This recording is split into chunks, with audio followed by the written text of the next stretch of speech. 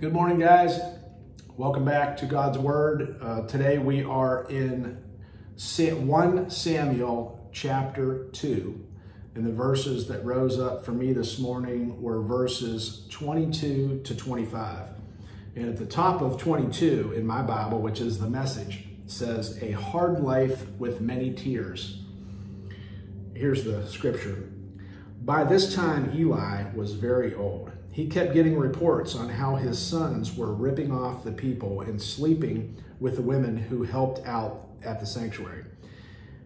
Eli called them out.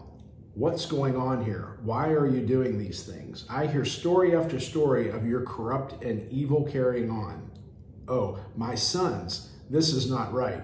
These are terrible reports I'm getting. Stories spread right and left amongst God's people. If you sin against another person, there is help, God's help.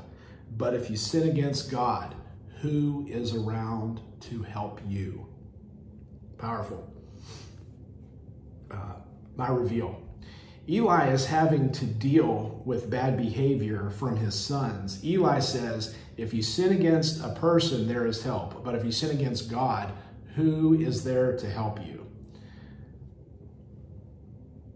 What a situation Eli is in with his children, out doing evil. I am sure that none of us have had our children behaving poorly.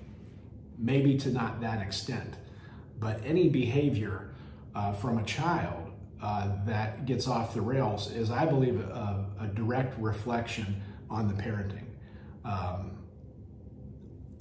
I know, my children have had their ups and downs, but they've always come back to their center when they were called out on it. And children are children, but children of God know better and definitely repent when they sin. No one's perfect. My implementation: continue to raise my children with a solid foundation to withstand the world and all that is in it. Guys, when we were younger, it was nowhere near what these kids are up against today. With social media and everything that's available to them, holy cow. I applaud them for being who they are all the time, every day, with what they have to endure and go through on a daily basis. I don't know if I could deal with it at 17, 18, 19, whatever age children are. My prayer: Lord, continue to give me the energy and the words to enable my children to be the best they can be every single day. Guys, that's our job as parents, to get into our children, to give them the core values and the scripture and lead by example. Everything that we can give them, they don't forget.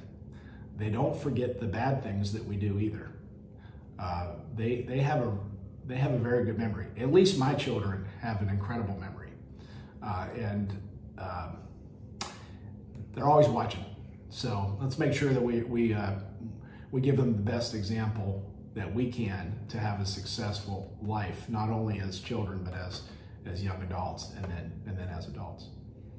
Guys, have a great day. I will see you in the morning.